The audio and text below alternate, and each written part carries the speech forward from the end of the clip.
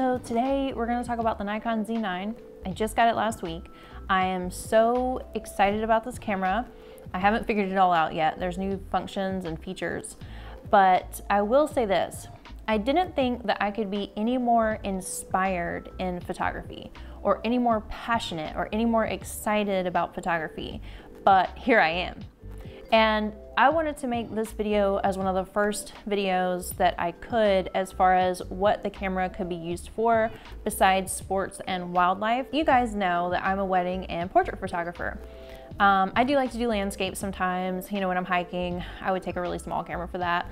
But for the most part, I do weddings and portrait for paid shoots and family photography. People would probably think that you would be crazy to use the Nikon Z9 for family photography. Is it overkill? People, you know, are asking if it's overkill for weddings. So the simple answer is no, it's not overkill. Of course, there are going to be aspects of it that are overkill, like the 45 megapixel sensor, not necessary for weddings, not necessary for family shoots, only necessary if you're going to blow pictures up billboard, New York Times Square size, and even then you'd probably want to use a medium format camera anyway. So let's jump into why I would recommend using this camera if you're a family photographer. And when I'm talking about family photographers, I'm talking about lifestyle family photographers. If you just shoot in your studio and you don't have any sort of tricky lighting and you know everything's pretty much set up just the way you want it, I don't really recommend this camera for you unless you're doing campaigns for children's clothing or something like that. So just like regular family photographer in studio, I wouldn't bother with this camera. If you are a family lifestyle photographer, that's where this camera is really going to impact your work. And you know me, I feel like if you're a good photographer, you could pick up any camera, and as long as you know certain basic controls, you come out with a really good picture. So I'm not saying that, oh, you have to have the top of the line to be a good photographer, so don't get me wrong there.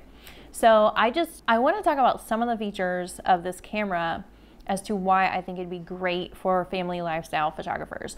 The first one being the 20 frames per second. Now you might think, oh my gosh, why? Why would somebody need 20 frames per second if they're a family and lifestyle photographer? Well, if you're dealing with toddlers and you're dealing with children and people running around and having fun and you're not doing the pose shots, sometimes it's really, really important to maybe get that one slight smile that the child gave, or when the child's eyes cut to you, or you know, there's a little moment that you captured and you got one image out of that. Now, a lot of cameras can shoot 20 frames per second or 10 frames per second, or they have a high FPS, whatever. What I'm talking about though is if you put it in the 20 frames per second, if you put it in the eye detection or people detection mode, while you do that, you can worry about capturing the moment. You don't have to worry about, did I get the shot? Did I miss it? Did I get that moment? Because this camera is allowing you to get that moment. That is what is so exciting about it, is the eye autofocus is really, really amazing. So even at f2.8 on a lens that's not even made for this camera, you know, I had to get an adapter for my 24-70 2.8 because I'm still using the other one, the old one. I'm not using the Z mount. So even with that lens, I'm still capturing relatively sharp images. I took the camera out with my kids and I purposely wanted to go when the sun was about to go down because I wanted to get that extreme backlight. Now, what is fantastic about it is this camera was able to capture my children relatively sharp? I don't know, with relative sharpness. They were pretty sharp, even with this extreme backlight scenario that I had going on, and not just in photography, but when it was in the video mode. That is so important for photographers today. How many photographers do you know are just still photographers and they don't do a little bit of video side work? And we'll get into the video aspect of this camera for family and lifestyle photographers in a minute as well. So you've got your eye autofocus. You've got your 20 frames per second if you needed it. You've got it's being able to actually capture and focus on the subject with extreme backlight scenario. And if you're a Z shooter, if you're a Nikon Z shooter, you know how important that is because you've been in situations where there's even just a little bit of backlight or there's some sort of light interference and your camera is not able to focus, even without it being in the eye autofocus mode, you're just trying to focus it yourself and it's not working. This camera shoots true to color for the most part. All Nikons that I've had experience with shoot a little cool, and this one is not an exception to that, except it's truer to color than any other Nikon that I have actually shot with. One other point is the ISO. So the noise that this camera produces is very, very slight compared to a lot of the other Z cameras, a lot of the other DSLRs that I have actually used. I would say that it is comparable to the D5. It's better than the D5. I never got the D6. I never tried the D6. I was done with the DSLRs. I have a whole backstory for that. But I would say that this camera shoots amazingly well on high ISOs. I think personally, I could go up to 10,000 with no problem, and being able to adjust the noise a little bit later in Lightroom. This is extremely important for those lifestyle photographers. Most of the time we're using natural light because we want to have a lower presence in front of the families, in front of the children, and using the natural light, window light, works so much better for us because we don't have fancy flashes going off and all kinds of crazy stuff. You know, they're acting normally with the ones that they love in their own home, in their own spaces, or the places that they choose. So it's really just amazing to be able to go up to those high ISOs when you need to. Any good photographer knows how to use the natural light to their advantage, and having this camera allows you to be able to push it to the limits you might need.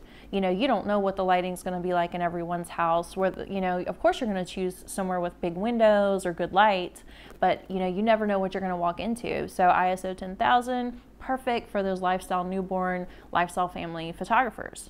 Or, sorry, it goes up to ISO 25,600 or actually higher than that. But I'm saying personally, ISO 10,000 is where I'd cap it. You might have a different preference. You might cap it even higher than that. I would say one of the cons of this camera, if you're a family lifestyle photographer, is that it's really big. This has a very large presence. So it could possibly intimidate people like children or even the dads sometimes, and you don't want to be intimidating. And in that instance, of course, if you're inside a home, you're going to want to use probably a short lens. But if your family chooses to go outside on location, you could use a relatively long lens and stay back from the people and just let them do their natural thing, you know, walking, playing together. And the wonderful thing is they won't see the presence of the camera if you're further back. I've actually used the 200-500 on shoots like this before. Of course, the 70-200 because it's one of my favorite lenses, but you can use a long lens, stay back, have that low profile, let the family play, have fun, maybe just shout a little bit of direction every once in a while, like walk this way, turn that way, you know, because of course you want them set up with the light that's going to be the most flattering for them. But yeah, I would say that would be the only con, or the biggest con would be how big the camera actually is. It also has the vertical grip, and so, you know, when you're doing a lifestyle portrait shoot, a lot of times you will be shooting in vertical portrait orientation, and you don't have to go like that and knock people out or hit yourself on the wall or whatever, knock a vase over. Yeah, not cool. So, you know, it's wonderful that you have that vertical grip there to be able to photograph in portrait mode, portrait orientation. I've learned with you guys that I have to really watch what I say. So if I say one little wrong thing, I get corrected, and I usually know what it is, but I just have brain fog because I have lupus and fibromyalgia and rheumatoid arthritis and all these health problems. Anyway, okay, so on to video as well. This is amazing. If you are a hybrid photographer, or if you want to offer something special to your clients. So let's say you mainly shoot photography, you don't really do a whole lot of videography, but you want to make that extra dollar, or you want to make that extra go over the top, you know, 200%, so that your clients know exactly how important they are to you. You can take little clips of the family in, say, 60 frames per second. You can even do 120p at 4K now with this camera. And what's amazing about that is you could make a little trailer like 1 to 2 minutes long, and it focuses so well with the eye autofocus. That's why I'm even bringing this up, is with this being such a good hybrid camera, you stand to make a lot of extra money from this, being able to offer the 1 to 2 minute clips with your photography package, or you could even do it for free. You know, you could add the 1 to 2 minute little clips to go over the top for your clients and let them know how much you appreciate them, give them a Christmas gift, that type of thing. And I think that's just wonderful. I think that's lovely, whether you make more money out of it or whether you make them happy. You're gonna make them happy either way. But in this business, what I've found is being able to over-deliver, being able to offer more is wonderful for the clients. You've never had a client say, I didn't want that, or I want less, or whatever. Anything that you present to the client, many times they want it. So I also did footage of my children running around with the sunlight, you know, and the backlight, crazy. This camera was able to focus, and like I said, this is not native to this camera body, and this lens was able to focus relatively well. Obviously, the biggest drawback of this camera is the price point at $5,500. This camera comes in a little bit steep, I would think, for the family lifestyle photographers. Now, if you're a high-end family lifestyle photographer or you're in a big city, I don't think it would be a problem, but the price point is just a little bit over the top of what most family photographers are at, which is probably in that $3,000 range for their camera. But I will say, what you get for the price is phenomenal. Like I said at the beginning of the video, I live, breathe photography. I love photography. I think about it all the time. I see light coming across my child's face and, oh, I wish I had my camera right up at my face, you know, to take that picture right then and there. I think about it constantly. When I'm out with my friends, I'm like, oh, look at how beautiful of a picture that would be. And they're like, what? I mean, that's just how I am. I'm always thinking about photography, always inspired, always passionate. And this camera has actually made me even more excited about photography, which is really hard to do. But anyway, guys, that's the video. Take it or leave it. If you think that this camera is way too overkill for a family lifestyle photographer, let me know. If you think that you want this camera, let me know. And if you like this video, go ahead and subscribe, and I will see you guys next time.